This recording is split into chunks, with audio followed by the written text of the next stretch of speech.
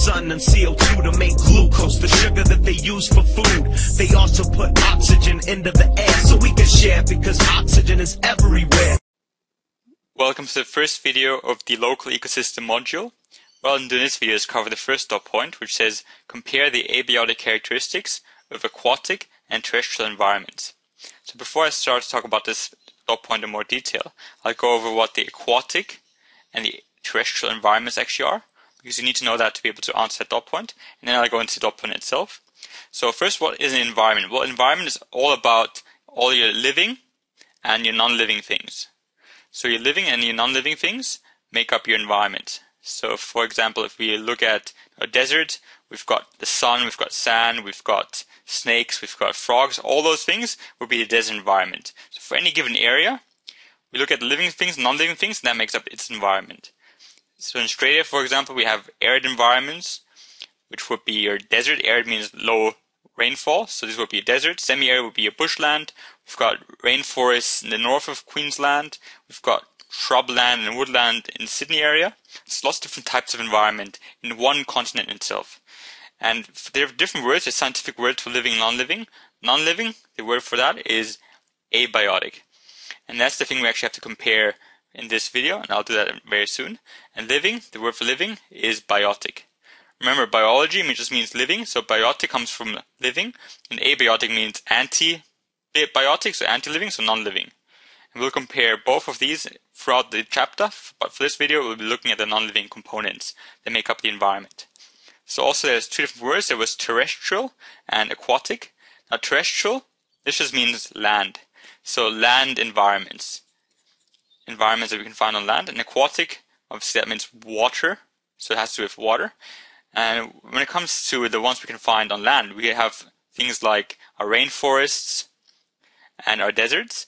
Now these are very different, so they're very different, but they both make up terrestrial environments. Now still there's quite a few more. There's still the shrubland, and then there's the estuarine environments, which are mangrove areas, swamps and such. So there's a huge variety of terrestrial environments, and same goes for aquatic. So aquatic, we have rivers, which are freshwater, and these are very different.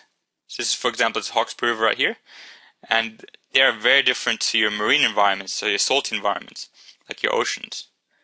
So when we think about environments, we should think about what kind of environments. They're not all the same, and they all have different types of living and non-living things living in it, and they're both connected as well. And we'll go through that very soon. But yeah, for this, so aquatic means watery environments, terrestrial environments are the land environments, and environment itself is all living and non-living things in that area. So now I'll go over that dot point. So it says compare. So compare the abiotic characteristics. We have to compare the features, the abiotic features of both terrestrial and aquatic. And that verb is always the most important part when it comes to dot point. The verb says what we need to do. So compare means we need to look at differences, but also at similarities. So how are they different and how are they similar for their aquatic and terrestrial abiotic features. So for example, when it comes to temperature variations, so you think about where can we find bigger temperature variations, on land or in water? Well, deserts, for example, have 0 degrees at night and 40 degrees, up to 40 degrees during the day. So that's huge variation.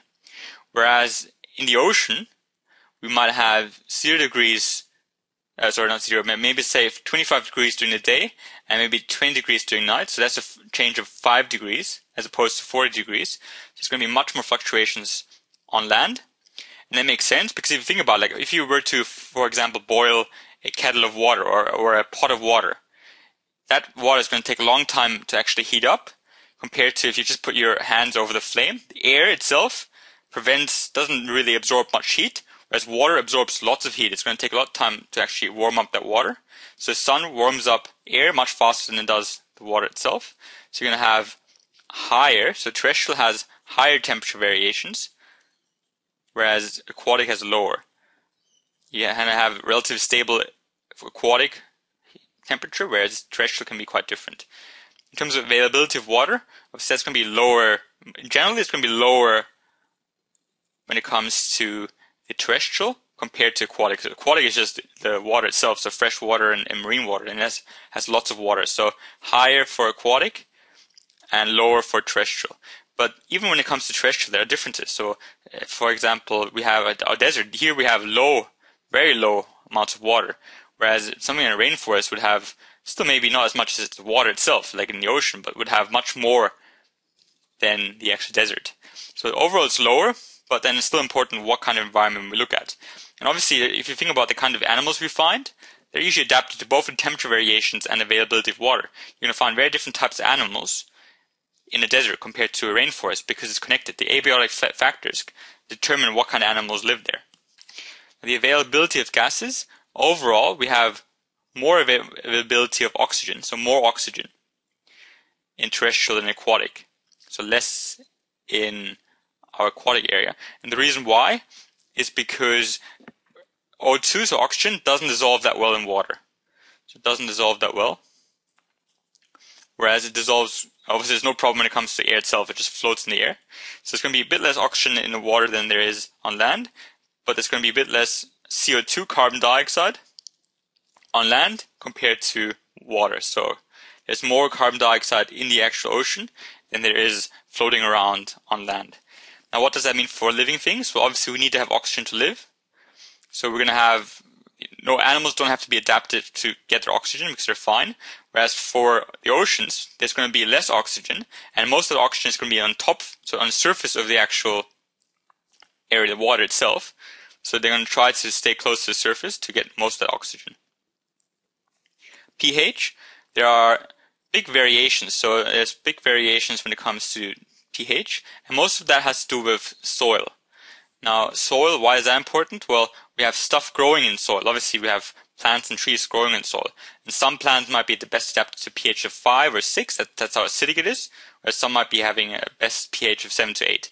So the soil pH determines what kind of stuff grows there. Because if it's not adapted, it can't grow there. Whereas there's pretty low fluctuation. There are some fluctuation because carbon dioxide, which is quite a bit of it is in water, causes lower pH. But overall, there's lower fluctuations. They're usually quite similar in the ocean and freshwater overall compared to your land, where we have soils which have very different pHs.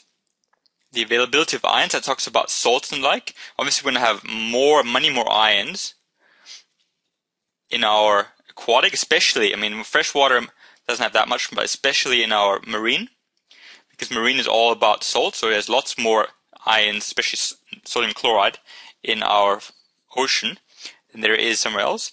Whereas terrestrial, we do have our ions in our soils. That's usually where they are.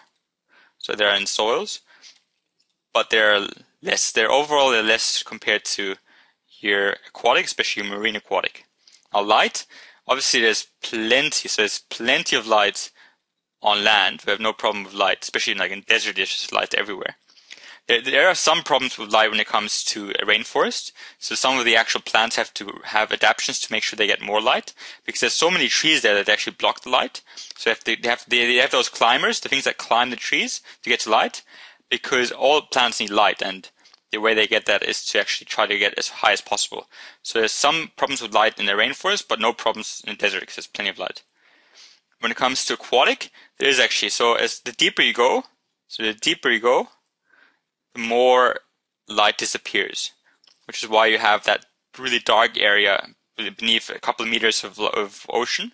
So more light disappears the deeper you go. And this is why you have these kind of creatures living in the deep oceans, because there's absolutely no light. They're actually blind. You can see they're blind, and they're quite scary as well. I wouldn't want to be close to one of these. But they need to have no light because there's no light. They're adapted to have no light, because after a couple of meters, the water absorbs the light, and light itself is gone. It becomes dark. Whereas there's plenty of light, usually comes terrestrial. Now there's much more pressure in the ocean, and again, the deeper you go, the more pressure there is. Because you can imagine all of that water just pressing on you. So the deeper you go, when you swim down, the more pressure will be, because all the water on top of you will press down on you. Whereas when it comes to the terrestrial, it's actually the higher you go, the less pressure. The same thing, there's actually more pressure here like at normal altitude than it would be on a mountain, because you have all those heavy gases, oxygen and the like. They're down where we are, not on a mountain. So there's less pressure on top of a mountain and more pressure here at sea level. But overall, those fluctuations are still smaller when compared to your ocean. So ocean fluctuations could be massive. So if you compare the top of the ocean to the bottom of the ocean, much more pressure on the bottom than on the top.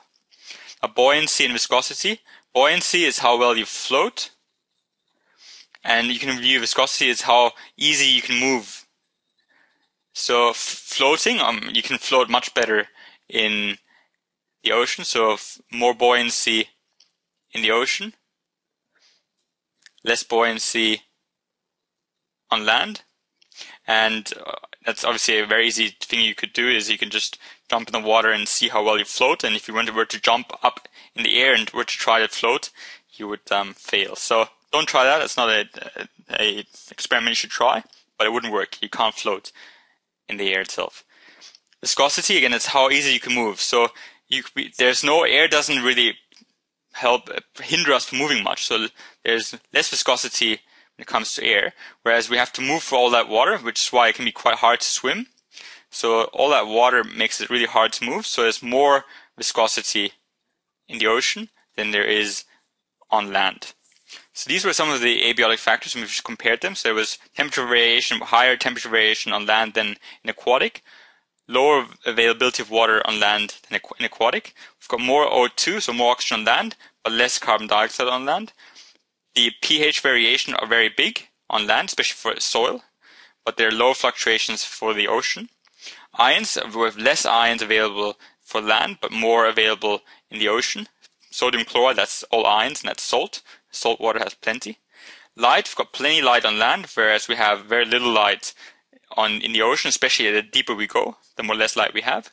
There's less pressure fluctuations overall on land, but the deeper we go for the ocean, the more pressure there is. So on the bottom of the ocean, there'd be lots of pressure. And buoyancy and viscosity, we have more buoyancy, so how floatability, we have more floatability in the water, and we have more viscosity as well, so it's harder for us to move because all that water blocks our movement. But yeah, I hope that was useful. You need to know the differences between the two, terrestrial and aquatic, and you need to be able to compare the abiotic factors, like I just did as well. Thank you for watching.